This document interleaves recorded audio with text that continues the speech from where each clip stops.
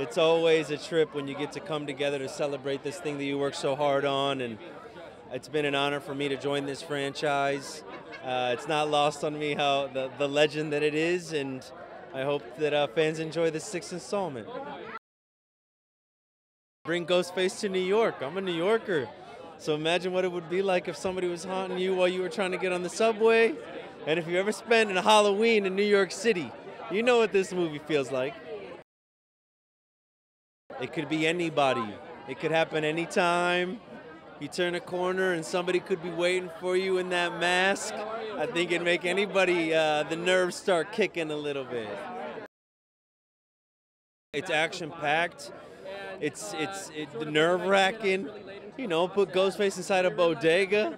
You know, I'm eating some Fritos, some Doritos, and all of a sudden Ghostface turns the corner and he's interrupting my chicken salad sandwich. That's pretty upsetting, you know? It's an honor to be embraced this way by the fans. I hope that they enjoy what we did with it. I hope that they like Danny the neighbor. You know, he joins